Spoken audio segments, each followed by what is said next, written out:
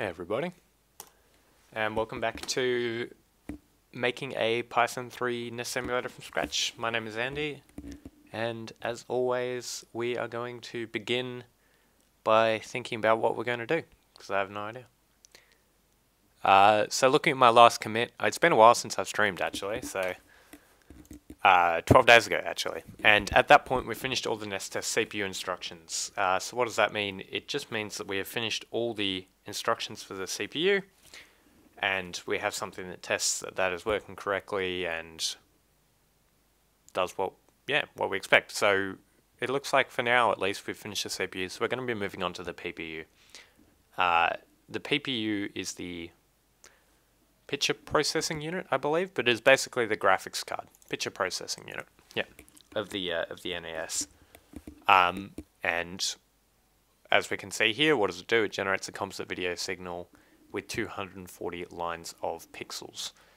So it has its own address space, which is something that we've modeled already when we're working with the CPU, and it's going to, excuse me while I adjust this, it's going to be something that we're going to use to control the graphics that we're going to be drawing. So the way that we're going to be drawing graphics is using something called, well, I think so. It's going to be using something called Piglet. So actually the Python graphics frameworks are typically pretty bad. I kind of like Piglet. I really don't like Pygame. I've used it a couple of times and I'm not a huge fan of it, to be honest, but Piglet seems quite nice. So it allows you to hook directly into OpenGL stuff and also load images and kind of do some nice stuff for you, which we probably don't need to do, but yeah, whatever. So I'll pull up the documentation for this, and basically what we're going to be aiming to do today is implement something that can create a window, draw a background color, and the way I kind of understand that the PPU works is that it contains 10 kilobytes of memory, so it stores the shapes of background and sprite tiles, plus storing a map. So I think the way it works is it has a sprite table essentially, which is just going to define what are the available sprites that you can draw and the colors that they're filled with and stuff like that. And then basically it'll just say, hey, blit that sprite at a certain location. So essentially what we're going to want to be able to do is have something that can draw a background color. It can store sprites, which is just going to be an image essentially, or a collection of pixels that we're probably going to have to pull out of memory and generate, as well as being able to blit those to the screen and drawing them. Give me a second.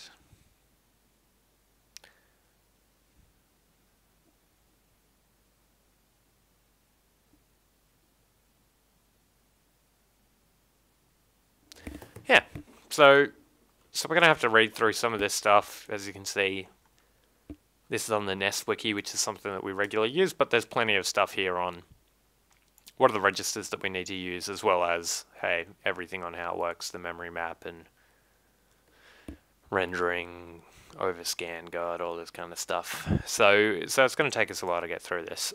This is going to be the next big stage now that we're kind of quote-unquote finished with the CPU, for now at least. The PPU has a 16 kilobyte address space, completely separate. Huh. I didn't know that. Yeah, so we're going to have to figure out how we can address this CPU, RAM, and so on and so forth. But for the moment, I want to focus on getting Piglet running. So I don't even know if Piglet can run using Python 3. So that's probably the first step, is going to be to see if Piglet can be run using Python 3. And my understanding is that Piglet is on... Oops. God. It's on Python package index, which means we should be able to pip install it just by doing a pip install Piglet. Now the question is it going to be able to run on Python 3? And the answer is yes. Okay, that's really cool. So let's work on our virtual environment, which is called NES. For those of you that have never seen virtual environments before, they're a really cool way to manage your dependencies on a project-by-project basis. So I might need the Piglet package installed in this one, but not in another project that I'm running. So by doing pip install piglet, it'll only install it in this current project that I'm working on.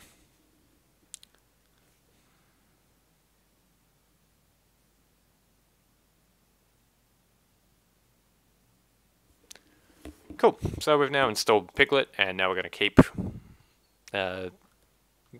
going. And the way that we're going to do that, I think, is I kind of want to keep the graphics component of it quite separate, so that if we do decide we want to use something, some other library, we can kind of rip it out and replace it with something else. So I'm going to just create a graphics directory and a file in here that is just going to be, I don't know, normally I'd call this main or something, but we can call this file graphics as well, so it's graphics. And we're going to have a start or something like this. But for now, we're going to read the Piglet documentation and see what they recommend doing. Running a Piglet application. Yep, import Piglet, and we create a window. We have some decorators that will say on draw. Now I believe that you can use a class to kind of do all this kind of stuff, just to kind of compress it into one thing, but potentially that could be wrong. Okay, so Piglet class. Yeah, you can inherit from window, yeah. So I've used Piglet before and I kind of vaguely remember some of this stuff.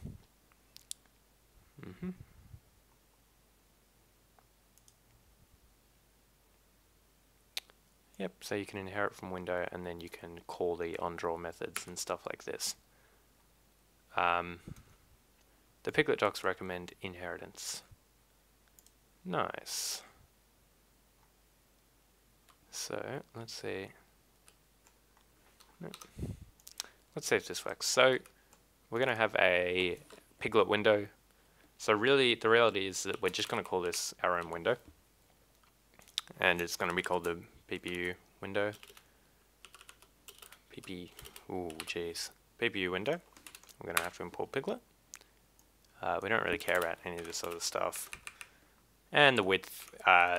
So how big does the PPU meant to render to? Is there a set size? Or is it generates a composite video signal with 240 lines of pixels? Huh. I mean, yeah, I have no idea. Anyway, let's make this window 240 by 240 now. So the reality is we probably render a picture and then that gets interpolated to whatever screen size that we want. But for now, we're just going to make it do this. So we'll create a window that's going to be 240 by 240. Windows base window. Here we go. Width, height, caption, resizable, yada yada yada. Cool. All right. We can call for event handlers later. So let's see what happens when we open a PPU window. So now that we've created all this stuff, we kind of also want to create our graphics, right? So our window. PPU window. So this is what we're going to render to.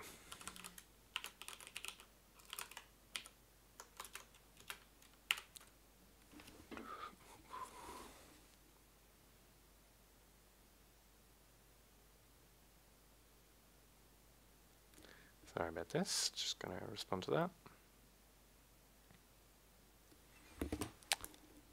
Cool, so we don't need anything, and then the only thing that we're going to need to do is try hooking this into the event loop. So let's find out how to do that windowing.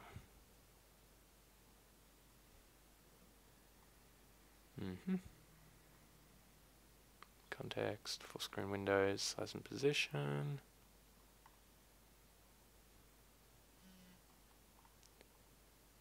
Here we go. Subclass and window. You can add event plan that is simply on the class. We just want to clear. Cool. So you just got to do hello world window and then piglet.app.run. Now, I think that this is going to steal our event loop, unless I'm wrong. This piglet app.run, but let's find that out. So I think if we do this,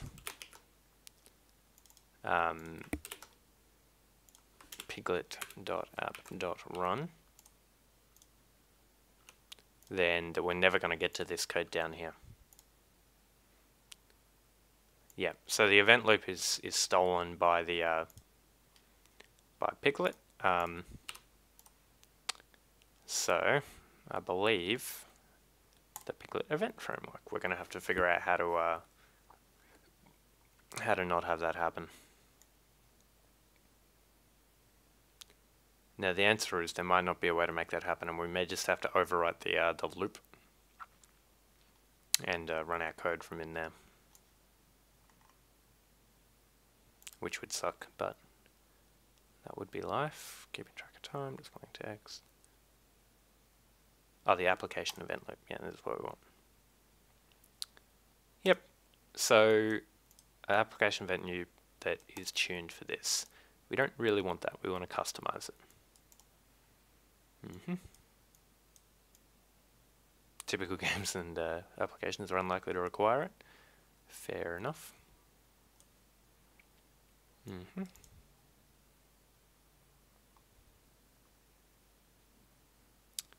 Yeah, so we can manually Pygame and STL require the application to write their own event loop. Oh, we could use STL instead of Piglet. I don't know. I think this has Python bindings. Let's find out. Not STL, sorry. Simple Fast Media Library. That's what it was called. I've used this before, and this was quite good on C++. I'm unsure if it has bindings for Python. Okay. Python. PySFML. Does it have native bindings? I thought it... Tutorials. API reference. Because I know it supports various different languages, so... Or it used to. Maybe it's actually been split out into here. Community? Yeah, okay. So it looks like SFML no longer supports the other languages. Which programming languages? Yeah, okay, so we're going to have to use this Python bindings for SFML. Right.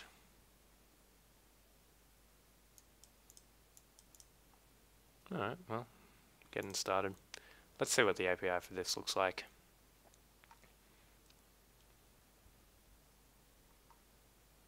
This looks quite nice. The real question is, can I... Yeah, perfect. Okay, so instead of hiding the event loop library, I can do this. The real question is whether I can directly, you know, create sprites from memory and particularly just draw pixels to a screen.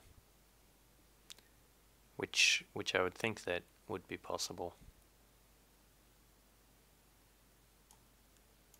Right. So let's see. Tutorials. Graphics, rectangle.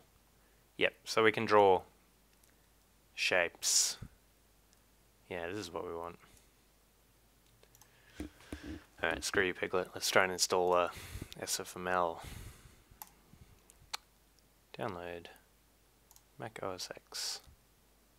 Official support is slated. Ooh. Right, okay. I need to have Python and SFML 2.0 installed.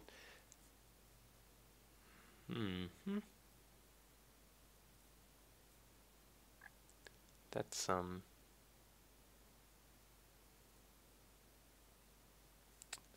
That's worrying. That page at the top, this version is 1.3. 1.4 will come straight on fixing bugs. In addition, we first... yeah, I did indeed. Welcome back, Danny. I'm glad that someone is around to point out the obvious. Right. Do I really want to be compiling manually versus using Piglet? Don't know. So potentially the answer is going to be to not hand off the event loop then for Piglet and to dispatch events manually. Developers are strongly discouraged from running Piglet's applications like this. Yeah.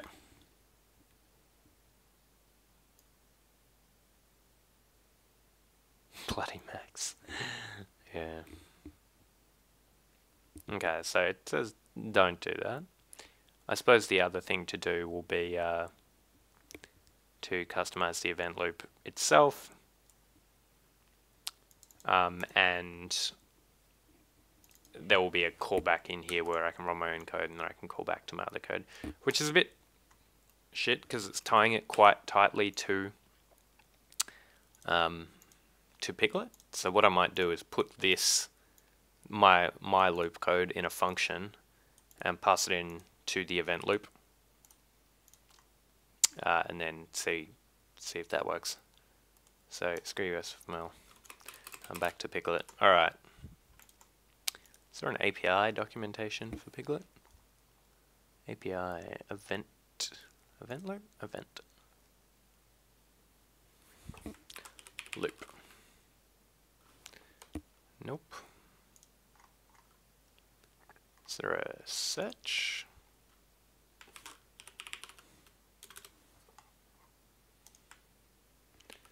Nope. I'm crazy. Alright, well.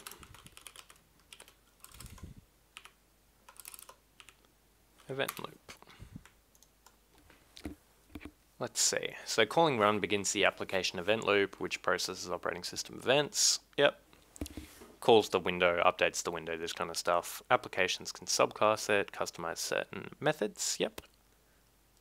You should not, in general, override run. Right. So, don't override run. Except maybe call it and then just run some code after it. Discouraged from overriding this method. Run estimated. Least squares. What is a least squared method doing here? Jeez. Enter blocking. Idle. Yep.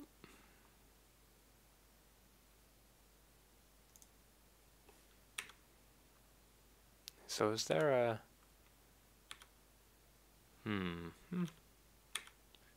Register event app on window, close on, enter on exit. Okay. So probably the thing to do is going to be to override the run method, even though they recommend against it, and just call super and then do some behavior outside of it. Because don't do what they tell you. Yep. Event loop events. You can listen for several events. The most useful, which I just saw, is on window close and on loop enter, on loop exit. Right, okay, so we want to override idle.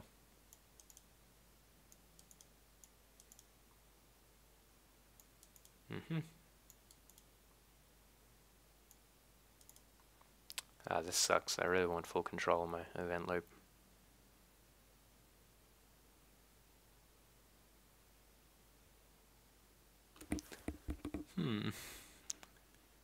Really just want a good... Oh god, maybe I'm gonna have to use Pygame. Kill me. Nah, screw you, Pygame. Alright, well, let's see what happens.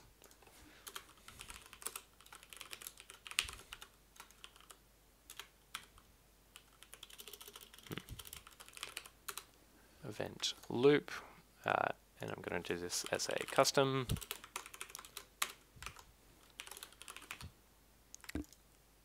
Yep, and we kind of want to override run Don't override this method. Don't tell me what to do. Alright. And all this is going to do is search for events, check if we're running, continue running. Ah, right. If true, run. Run. So is this a loop function? Oh, okay. So it's actually the run function that loops it over. Ah, and then every time we call idle. Okay, so we do want to override idle. So what is the way to do that? Whoa, that was not the shortcut I wanted. That was also not the shortcut I wanted. I have no idea what the shortcut for generate. There we go. So we want to override idle.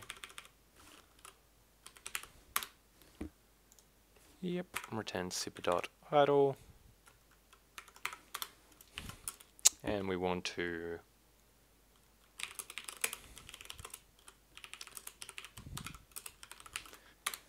so for the moment we're just going to print out the word A, and we're just going to see that we can in fact call this. So piglet.app.eventloop.run.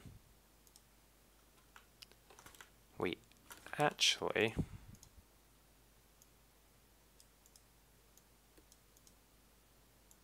only one. Yes, we actually just want to run our own event loop. Event loop.event. Right. Okay, so we want to get our custom event loop dot run.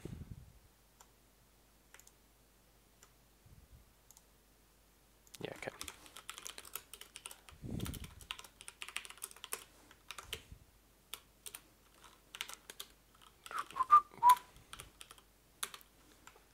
Right, so now if I do this, the window's still created and we're running and we're printing A, which is what we want. Okay, perfect. So now what if in here, I'm going to come back to this and just try and draw some text on the screen, because that would be pretty nice. Window.setVisible, this happens automatically.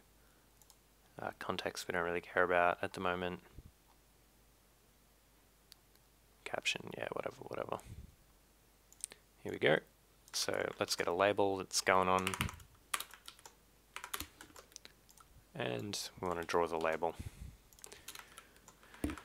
So now every time tick through the event loop, it should update the window and draw the window. Cool. Let's see if that actually happens. Hello world. Let's just check that we're actually doing stuff here. Self.label.text.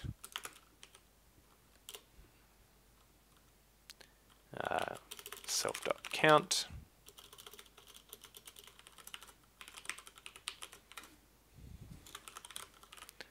Self.count plus equals 1.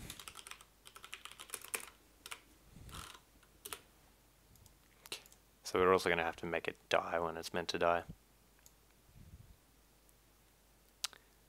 Yeah, so it's definitely not updating.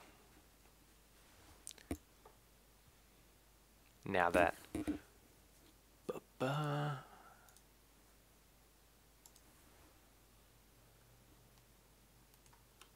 Piglet, why you gotta be like this?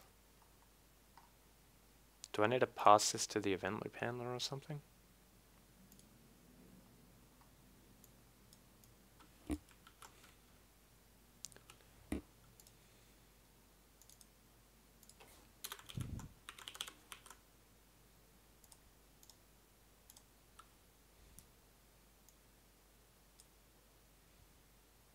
Oh, nope, okay. This doesn't update ever. That's fun, isn't it?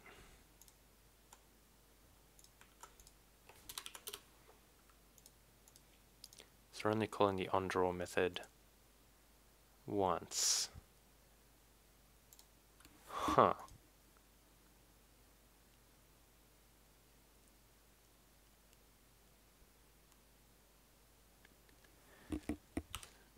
I hate Python's graphic programming.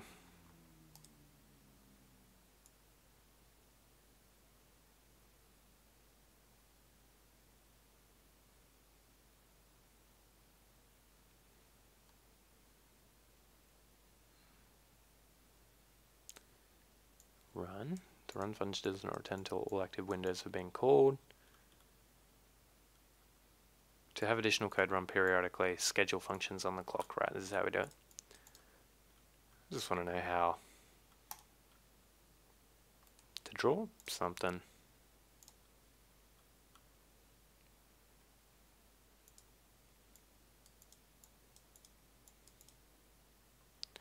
Doesn't seem to be working, does it?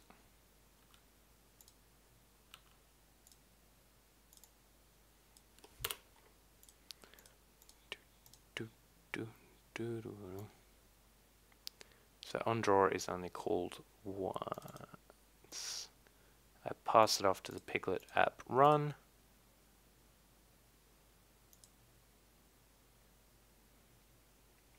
Oh god. Ah, the dreaded pie game.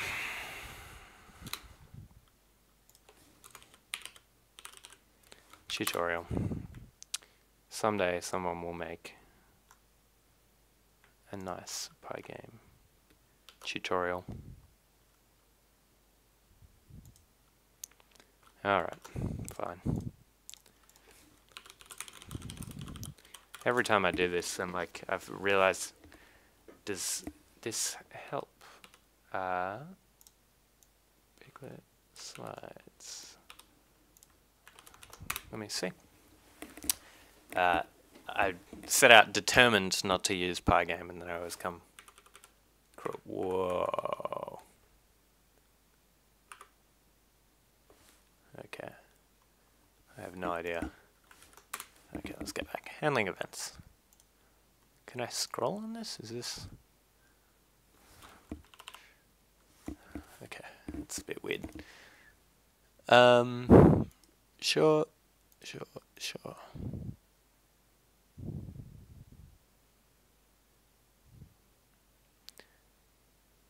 And suspect his code is calling. Yeah. Okay, well, let's see if that works. So doing it instead of doing it using the class thing.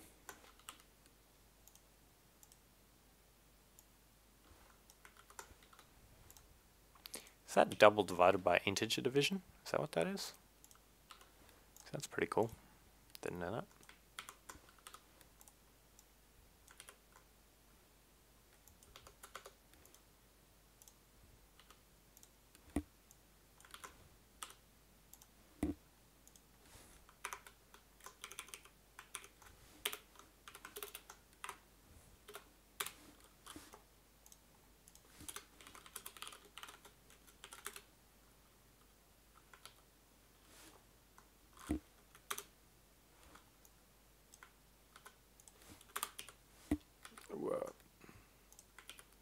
Okay, sure.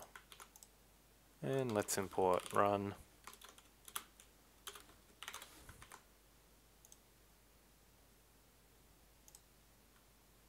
Cannot import name PPU window, fair enough.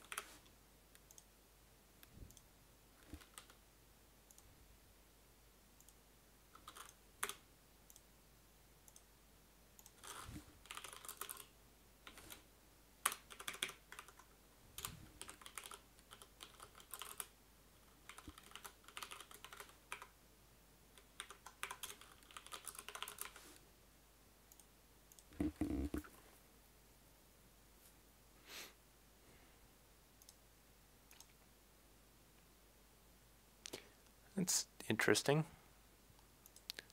Does count not exist from the outer scope?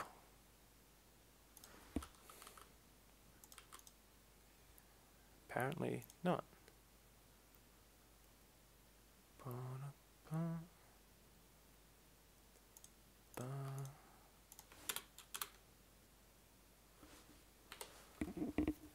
Yeah, okay.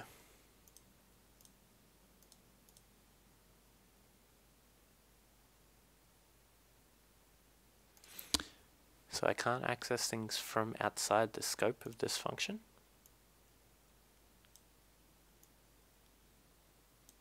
Although access label.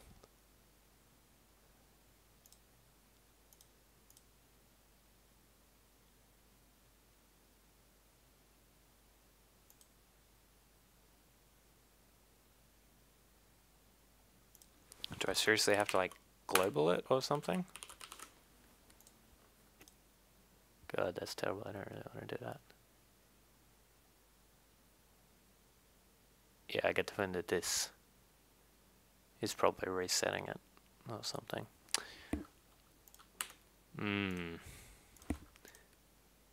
Well, look, if this is what I can do to get Pygame going, I'll give this a shot at the same time. I really don't want it to control my event loop. It's the issue. I've already done this. Please tell me that pip can install Pygame. Oh god.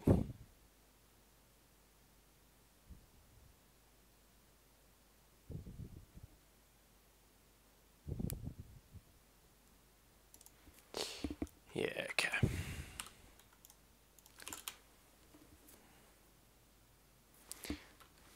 No such thing as HG, eh? Python, yeah. Brew install Mercurial. Apparently I don't have that installed. This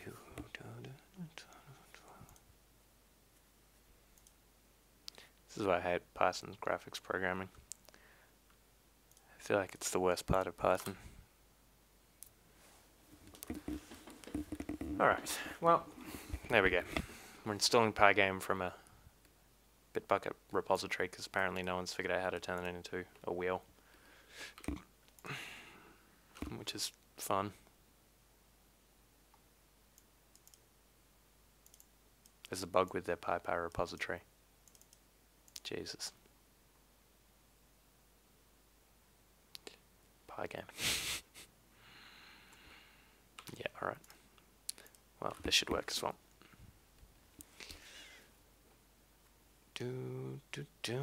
Fatal error. I probably need... Okay, Pygame, tell me how to install you. Learn.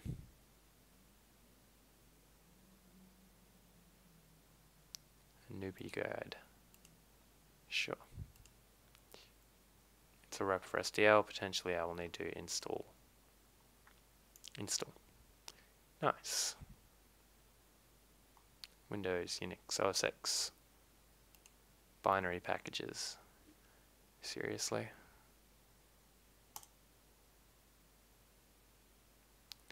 Pygame was last updated in 2009. Oh god.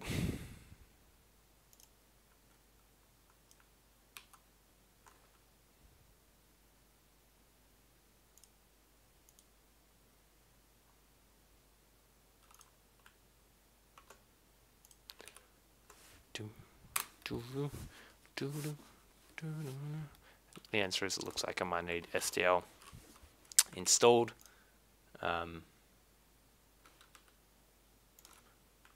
Which will be fun.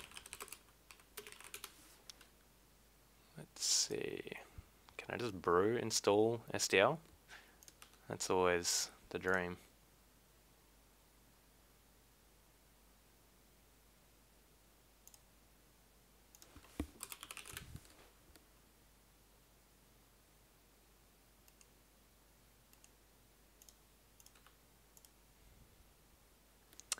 Yeah, I'm going to need SDL2.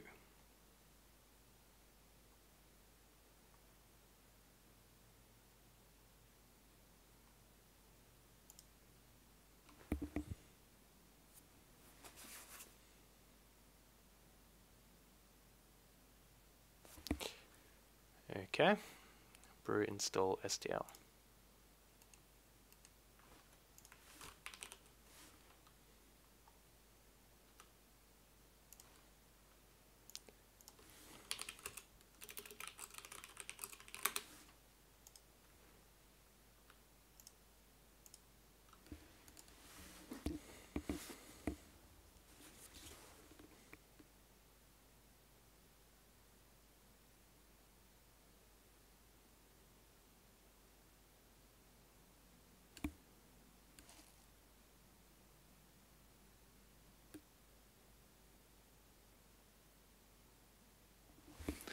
Alright, that installed. Let's try reinstalling Pygame. Do, do, do, do, do.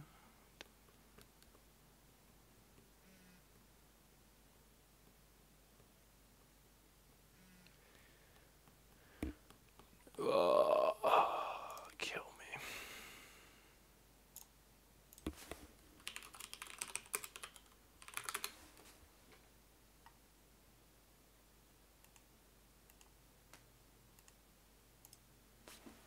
Installing Pygame Python 3 on Yosemite. This seems like a very useful link.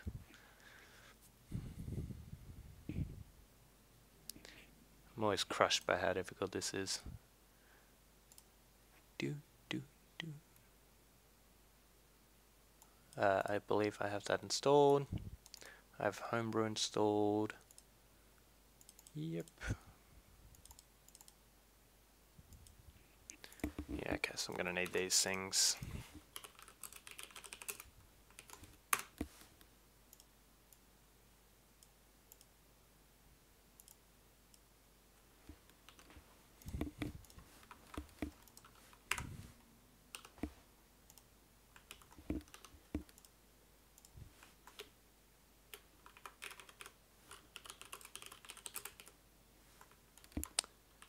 Alright.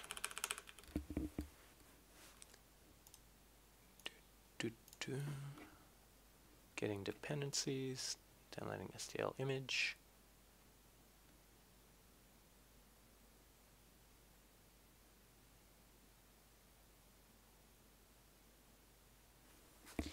Maybe my next project after this should be to make a Python's graphics framework that installs easily. That's the dream. Ba-ba-da-ba.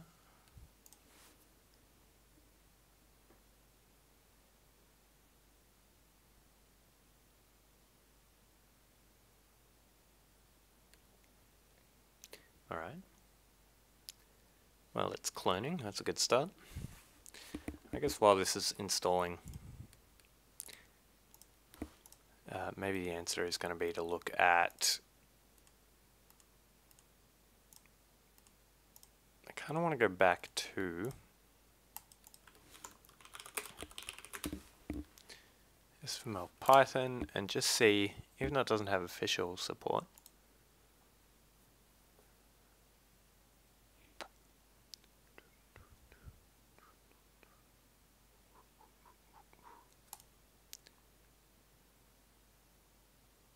OS X.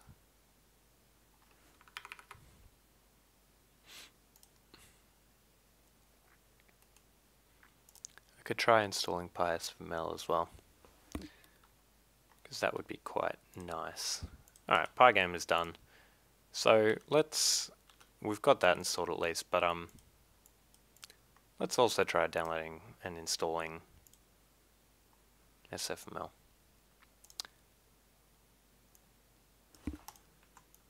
Yep, installed and as mentioned below. As mentioned below. You'll need SFML and Python installed on your computer.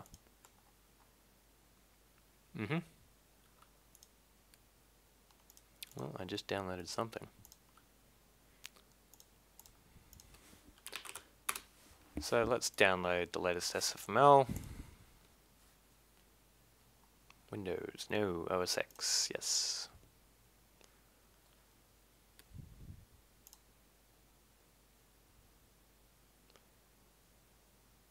well, let's hope that it works with 2.3.2 and Cython.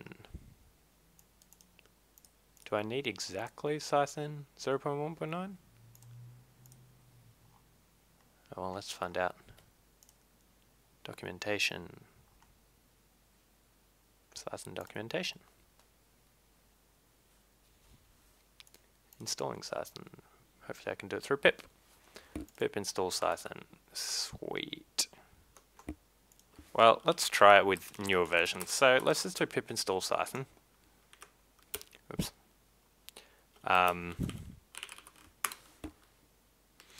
And the newest version of SFML. And if that works, that'll be really good. Of course, it might not, but readme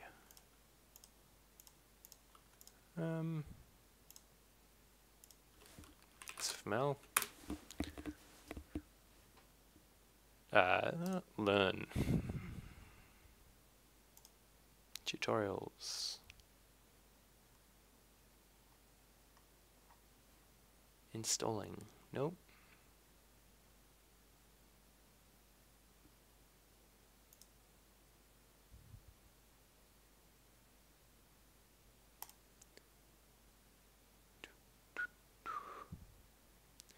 Xcode. Do I really need to use Xcode?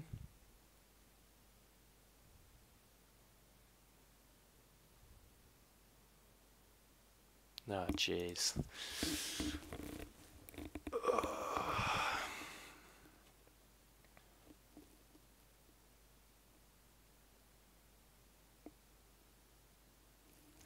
We recommend using the frameworks. Copy the contents of frameworks to /library/frameworks. It depends on a few external libraries. Copy the contents of xlibs. Alright. You got your boss.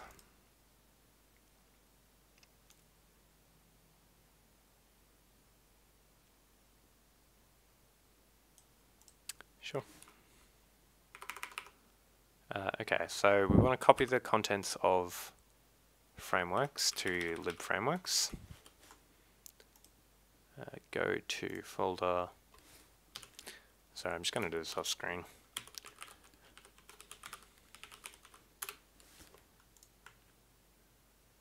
Right, so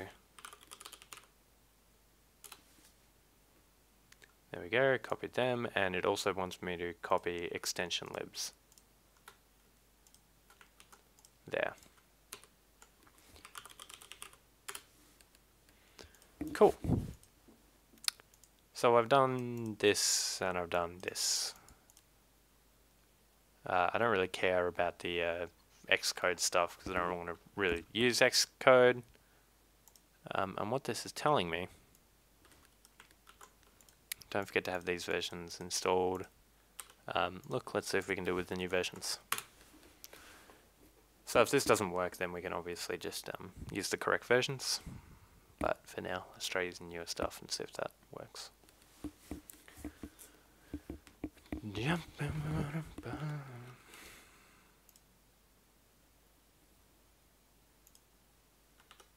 Cloning.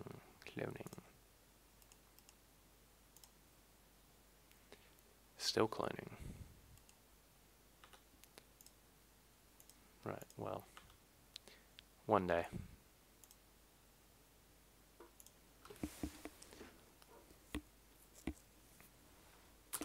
I believe in you, Git, and my internet connection.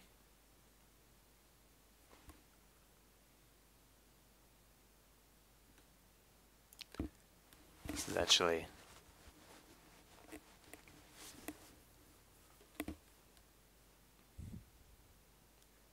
ridiculous.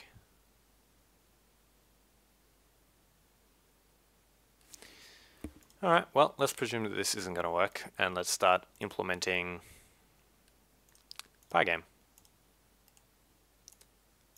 Because we are pessimists. And I had a Pygame tutorial open before, but I do not appear to have it anymore.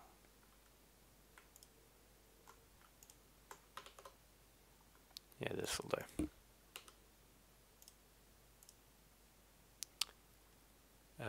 Library not found for LSML system. Is that not one of the ones that I copied across? Yeah, it should be. It's in there. That's for mel-system.framework.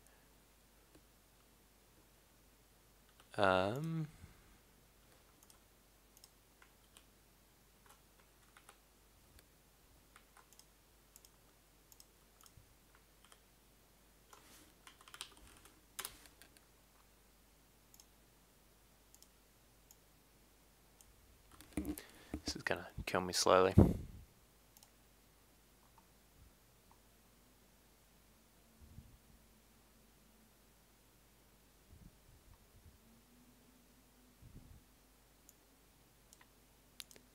I gotta ask, because you seem like you know your stuff. Do I? Why would you have a program on a Mac? That's an interesting question. I program on a Mac because I really enjoy using a Mac, and because 95% of the time, it is very similar experience to programming on Linux. There are, well, with the stuff that I do, obviously when you're doing more C++ stuff and linking in libraries and things like that, I tend to have a virtual machine, like an Ubuntu virtual machine, which I use. But yeah, for Python programming and all the kind of stuff I do, 99% of the time, OS X is fine. And obviously uses... Why not use Linux? Well, I don't know, multiple reasons, I guess, but I prefer the experience of OS X. The rest of it, some of the stuff is really nice. Some of the stuff on Linux is not so nice. I have multiple platforms using OS X. I have a laptop that runs it, and jailbreeding Linux on that kind of sucks. So yeah, I just have one consistent thing. I'm not, yeah, look, I run Ubuntu every now and then, but I prefer to run OS X unless it's screwing me over. Yeah, I don't use Xcode. Xcode is terrible. Unfortunately, for things like this, it looks like I might have to use Xcode, which means that that's just not going to happen. So let's try installing this as a lib. So copy the contents of this to /user/local/lib. I mean, yeah, the reality is with Brew, which is kind of like the package system for OS X, you basically get a very similar experience to the package manager, to your kind of your apt-get, whatever you call that on Ubuntu, and the command line and everything is all the same. So I find that it's very rarely any different. Well, for me at least. Copy to there, and then copy include to user local include. Cool. All right. Well, let's see if that works. Yeah. I find that, yeah, I have weird monitor setups and stuff like that, and I find I have way more issues with Linux than I do with OS X on sound and on graphics drivers and stuff like that. It's getting better, but yeah. Alright, Pygame. We've got Pygame installed, so let's just use Pygame. Bam.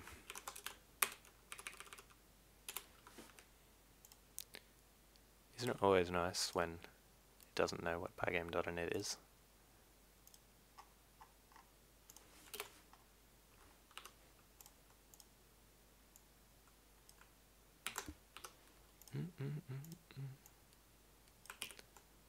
Oh, jeez. Right, okay.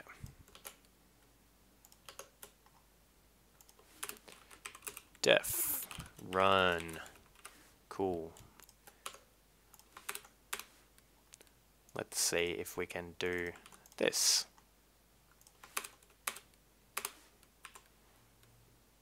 What text editor is that? This is PyCharm, which is a JetBrains Python IDE, which is fantastic and is cross platform. So it'll run on Ubuntu and stuff as well. I am using a theme on this called Darkula, I think it's called, which is kind of very similar to your default. I've got Sublime open here, but you can kind of see if I write some Python code and save this to my desktop as hello.py. So it kind of is a bit of a different color scheme, but it kind of looks a bit like Sublime. Cool, couldn't open ball.bmp. That seems around right. Let's just get rid of that. Fill it with black, flip the display. Can you do that? Can we get a window? Yes, we can. Alright, well, Pygame works.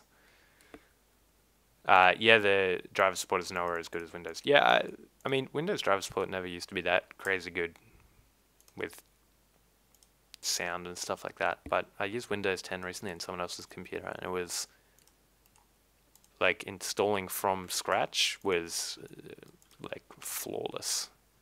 I was surprised. I didn't have to get any drivers, do anything for it. It all just worked out of the bucket. Do not use this file. It is the result of a failed Python compilation. Alright, pip uninstall Python. Yes. Pip install Python 0.19. Where are you? JetBrains makes cool stuff. I work with C# a bunch, and I couldn't survive without RaySharper. Yeah, I'm a huge fan of the JetBrains stuff. Hello, why me? Yeah, it's basically, I use this. I also use their what's it called? Their Java one, IntelliJ, which I find is fantastic. But I think PyCharm is super good because their community edition is basically all you need for doing Python development, and is free and good, and you can use it for commercial stuff. It basically just doesn't have Django support, but I do Django work, so I have the professional edition. But I mean, the community edition is good enough for most things. Yeah, that's the other one that they make that's really cool. They're I really like their C IDE. I forget what it's called. C-line, that's the one. C-line I thought was fantastic. I love using that. Can Python be executable? Hells yeah. Yes, you can compile Python. Yeah, that's an interesting question. So there's things like Py2exe, which are Python packages which allow you to compile to a Windows executable, for instance. So you can distribute that as an exe on Windows. On OS X and on Linux, there's kind of, obviously you're not making exes, but there's different things you can do. With, I mean, obviously they have Python installed, they can just run it. But yeah, I do believe there are equivalents on Linux and OS X which allow you to package it up into a distributable thing, which I presume is what you're asking. Cool, installed Python. Well, let's see if we can install Python as well. I'm going to presume this is not going to work, so I'm going to start using Pygame. Yeah. Cool. Size equals width height. This is a crazy way of doing this. I did not know that this was valid syntax. That's actually super cool. Sweet. Anyway, so we've got an event loop now in our graphics, which is what we want. So really what we want is actually something that can run the CPU and do all this kind of stuff. So I kind of want to push this code. I want to have something here which is going to run the graphics and then run the CPU and stuff like that. So let's create the PPU window. And how we're going to do that is I'm going to have a window class And it's going to call pygame.init, which can't be found for some reason. We're going to have an update function, which is going to do nothing, and we're going to have a draw function, which is going to do something.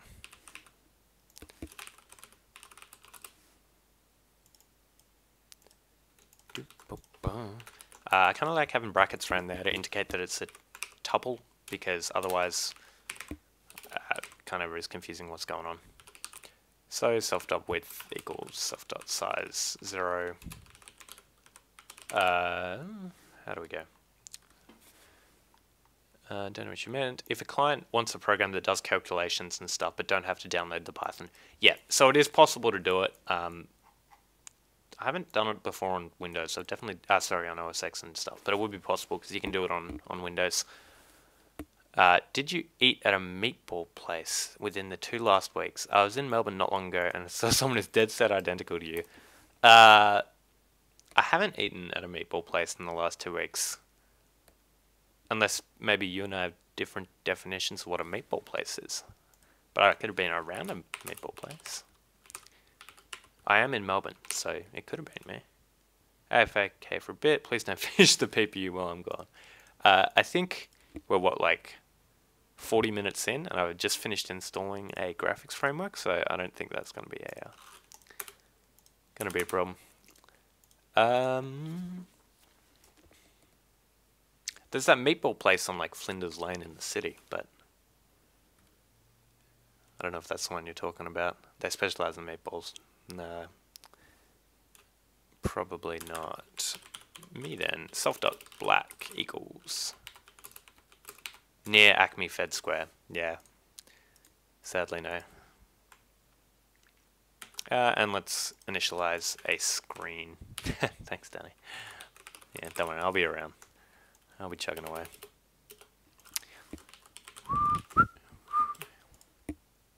Cool, so this is our event loop. So really we want to chuck the updating code into there. So our event loop code happens in our update function, and then our draw function is just going to call black. Probably shouldn't be an instance variable, but you get the point. Cool, so now we can make a window.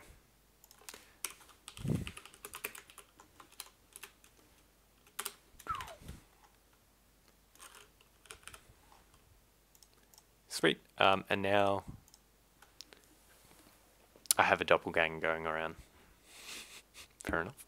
How's the progress on the emulator going? Really well. So we finished doing the CPU, and by finished doing the CPU, I mean we're running it through something called the NES test ROM, which is basically 10,000 instructions or something, where it has like an expected, you know, state before and expected state afterwards, and we implemented all the known and unknown instructions, which adds up to around 230-ish instructions, roughly.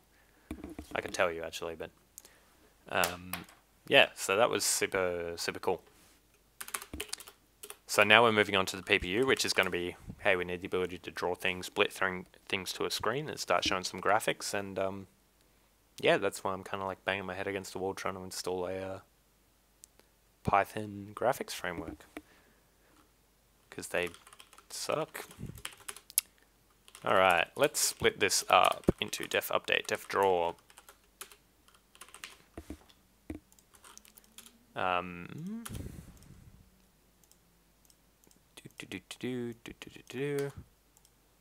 And it's just going to call update draw, right? So this code is just going to be in here. That is CPU code.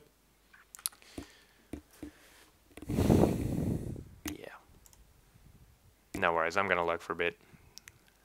Good luck with the keyboard grind. Thank you very much. Thank you, me. And yeah, stick around. If you have any questions, whatever, pipe up. I get the feeling that things are going to slow down for a while, because I have no idea what I'm doing. Not that I ever did, so, you know. Maybe not so much. Alright, so let's do a NES class. And it's going to take in a PPU, CPU, RAM, all that kind of stuff. So the CPU contains the RAM, the PPU, and the APU. But the thing is going to require CPU, PPU, APU, RAM, window.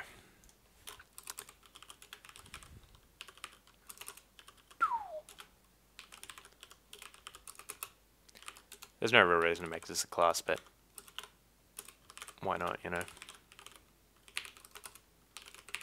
Where am I at? You can compile a Python script to native machine code using various tools libraries. You can also, I believe, just compile to Python bytecode, which then be run with the Python thing, or you can pass around the Python scripts. Yeah. So you can compile to some lower thing on OS X and Linux, and on on Windows, you need to use something called Py2Xe, which does some really, like, I don't know, crazy things to turn it into an executable. And you can, like, bake dependencies into that and stuff like that. So you can bake libraries into it. It has some weird things about multi-threading it struggles with. I've screwed around with it a bit before, but it's pretty good. Right. So def main loop. Let's just chuck this in here.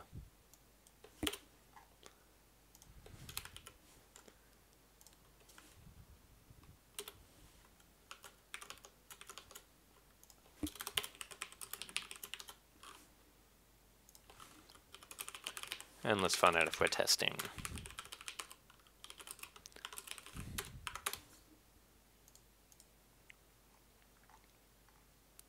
Right, so if we are testing,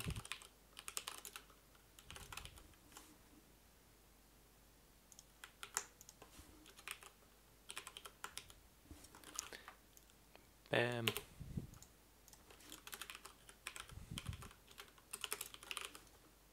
Sure, and def the main loop. We've already opened this. Let's get our while true going on. And we really only want to be doing this if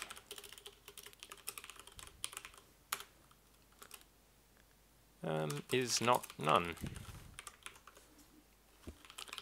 So, you know, this is slow, but because we're doing this if check every single time we run in the loop, but I don't really care about that for now. Cool, so we kind of load up everything here. I kind of want to do this startup code and all these kind of things in here.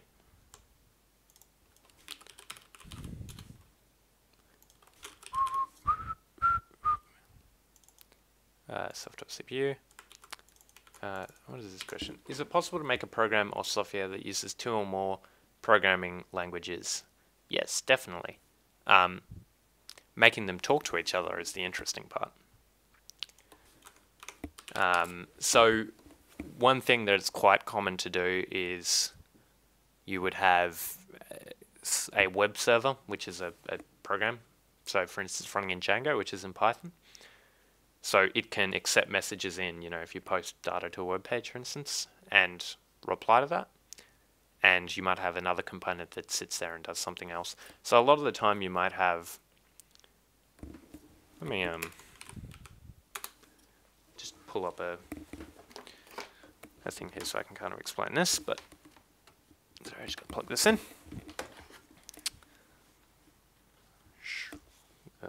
That's a real pen, not a pen that I can use to control this. Alright, that didn't work. Get rid of that.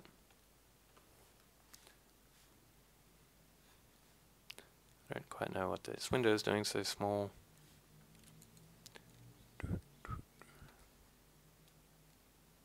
Yeah, alright. How do I zoom in? This is one of those times. Seriously? Yeah, okay. Cool. So, geez, I'm struggling. So a lot of the time,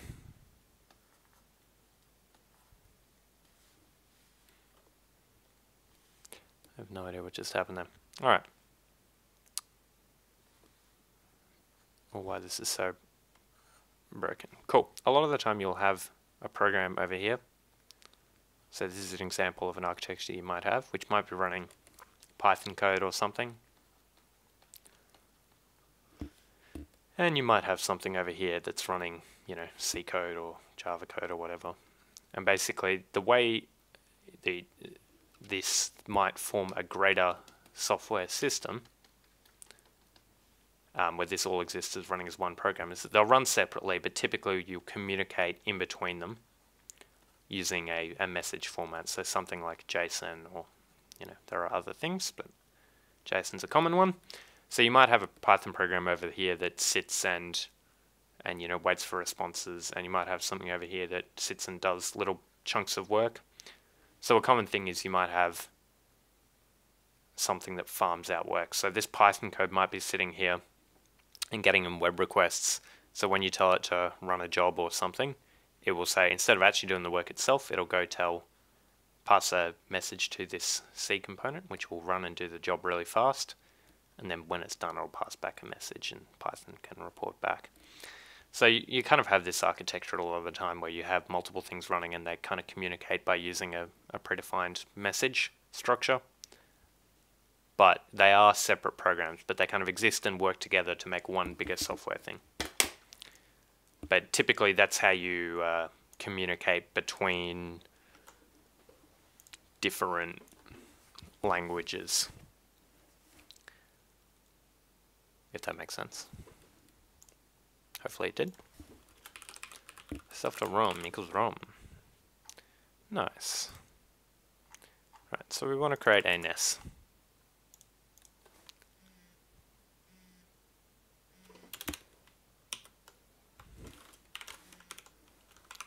And we want to pass in, actually the reality is, we probably just want to pass in the ROM bytes, and then we just want to copy all of this. Yeah, that's probably a better way of doing it.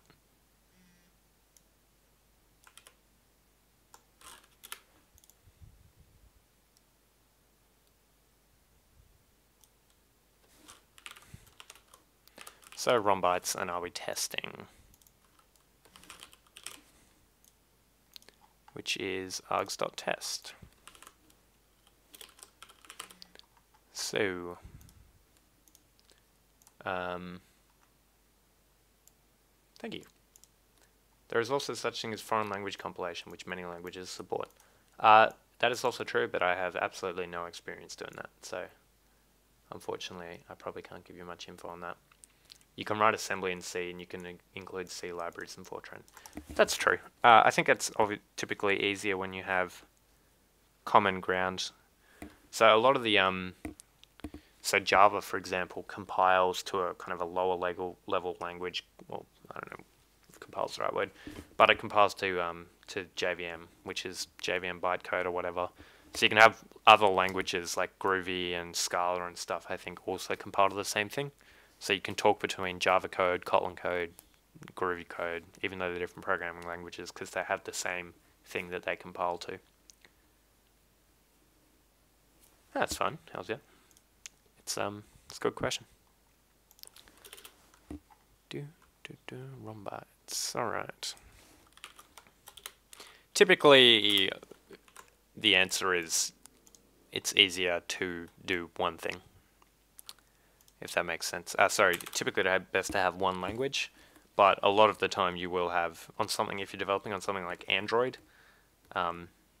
everything's going to be Java, but you know, in the background running the Android, there's actually C code and there's other code and there's Scala and Groovy and heaps of other shit running. Alright, nes.load, nes.run. Cool. Def run. That's what we're calling it now. I really want to put a self in front of all of these.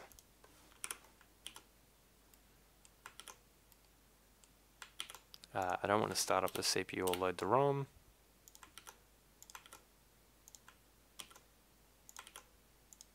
Self.window, self.testing. Nice.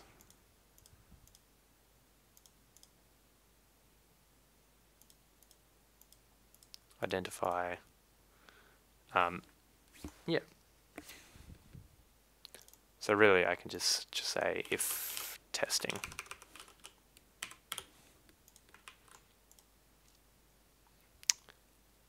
Cool, okay. So this is going to simplify it. Now we'll leave the file loading and argument parsing outside of it. And now we have a NES object that's going to contain our CPU and our PPU window and all this kind of stuff.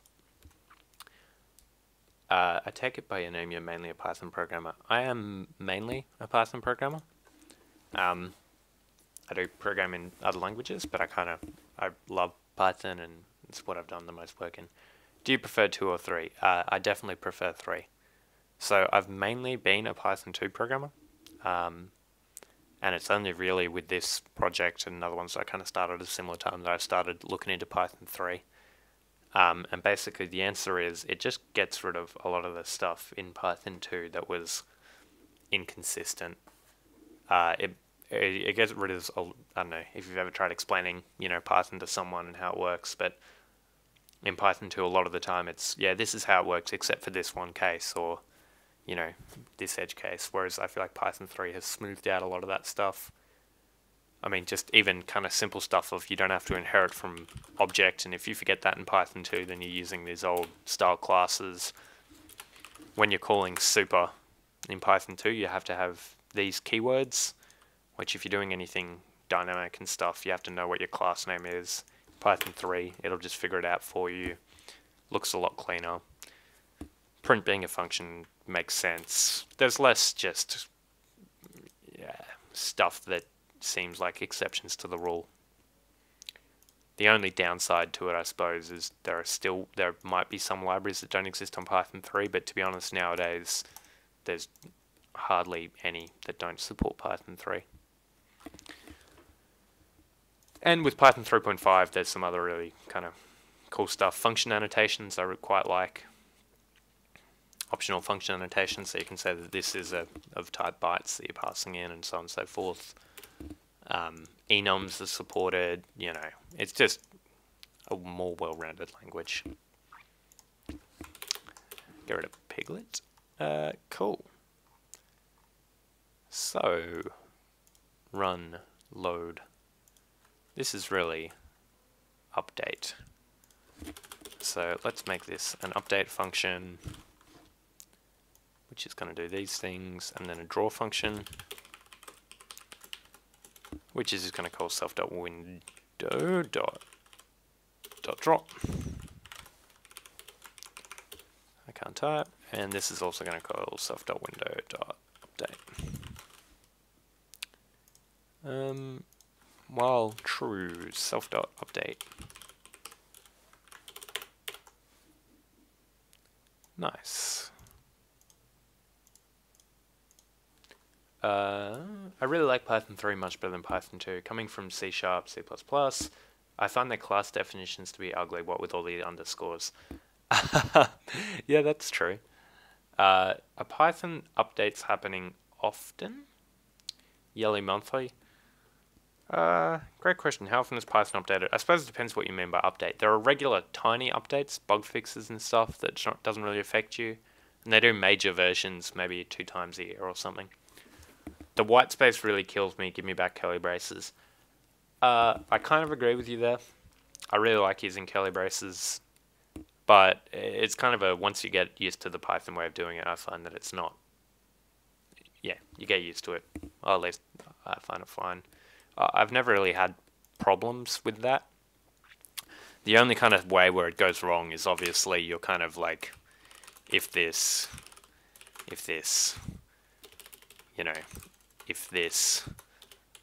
oh god, pass, and then trying to figure out, which line this corresponds to.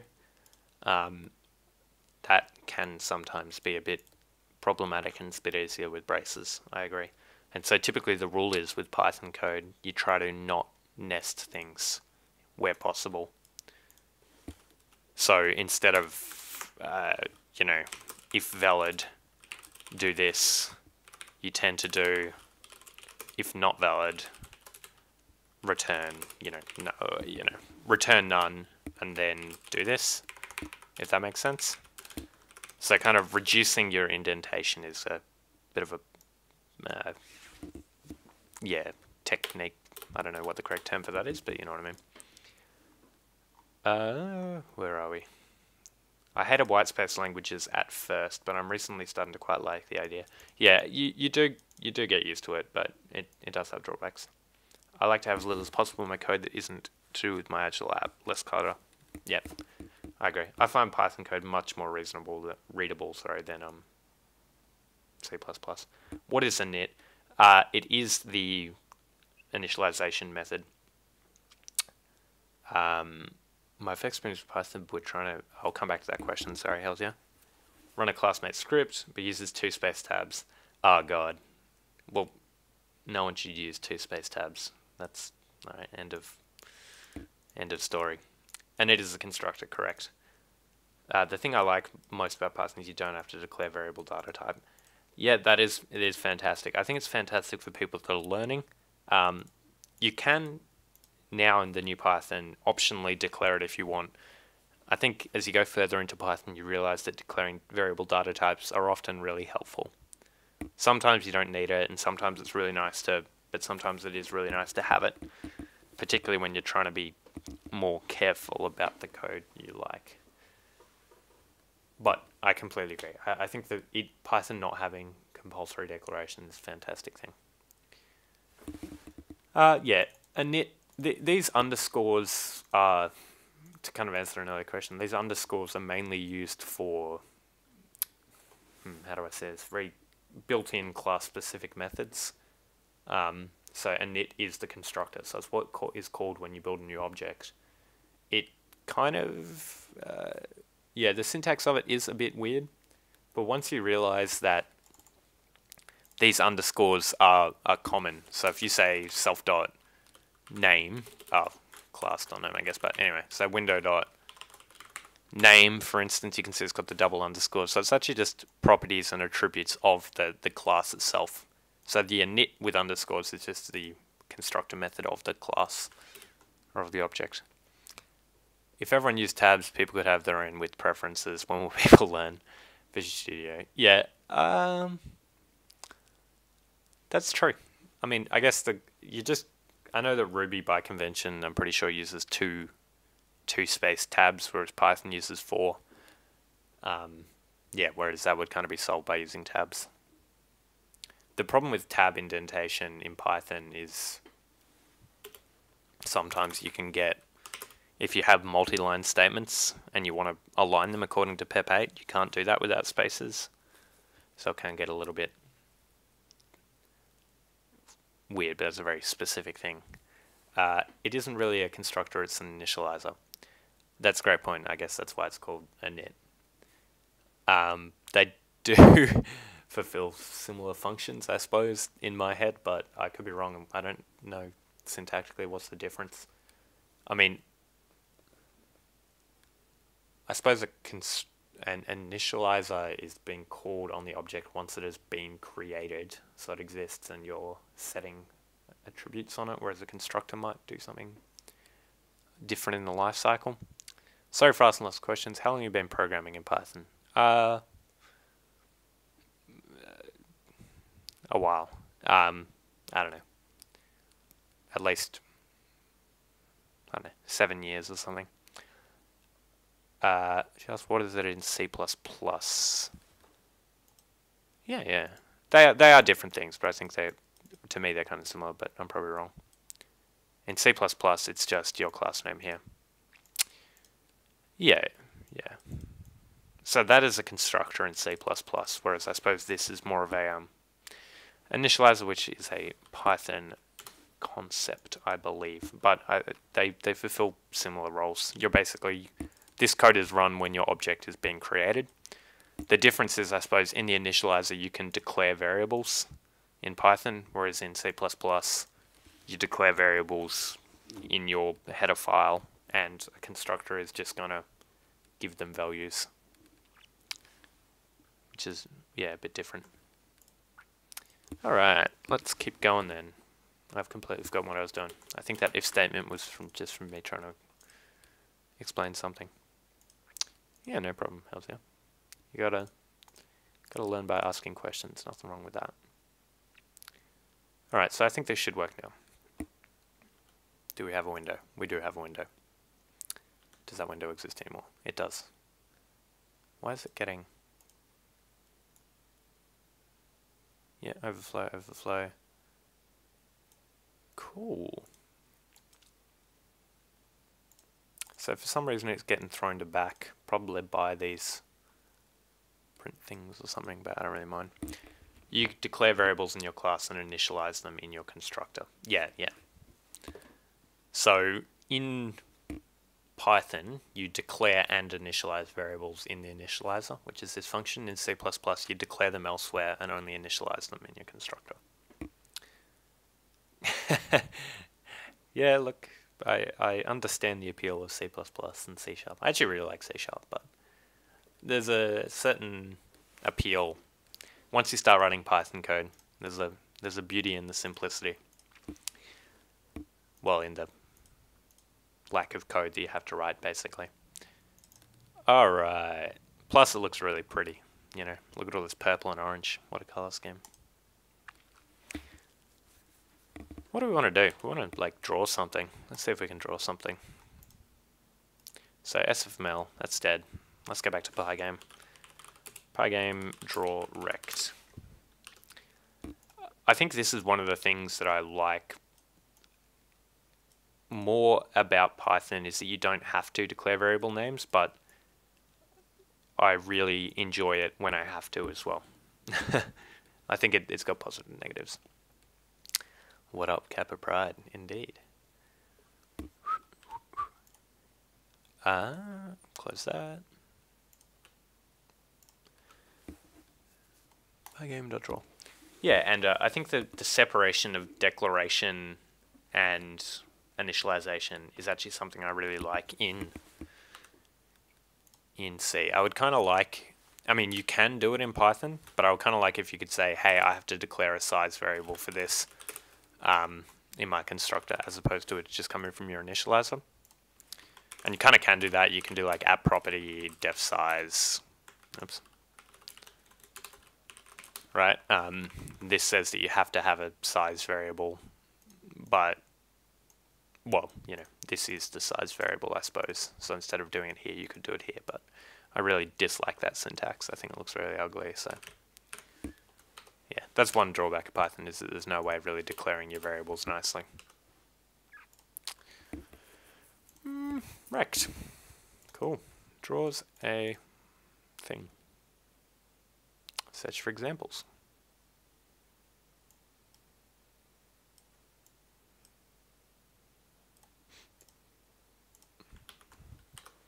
Alright. So fill it with black. Pygame.draw.rect. B. What is B? Who makes variables like this? Alright.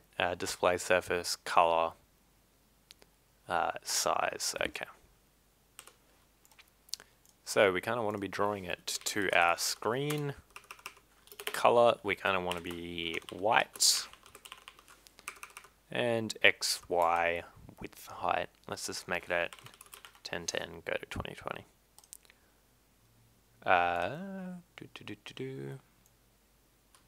Personally, I think loosely typed variables hurt readability.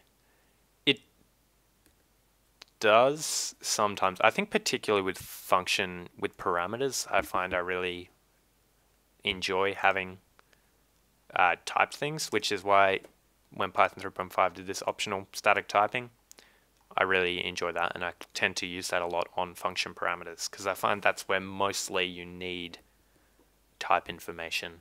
Well, for me at least, when I'm looking at parameters, it's kind of nice to know that, hey, number of bytes I'm going to be getting in is an int. Obviously, that's kind of implied, but for something like location being an int, otherwise you have to kind of increase your variable names or document it in here of what are your params coming in, you know, what type is location is an int.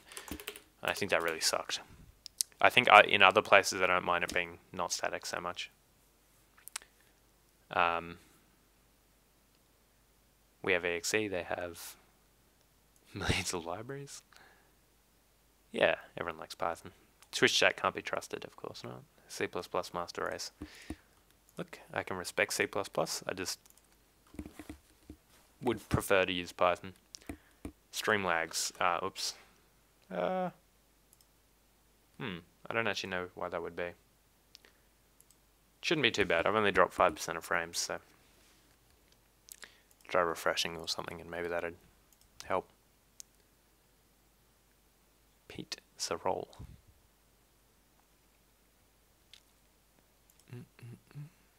It's lagging. Well.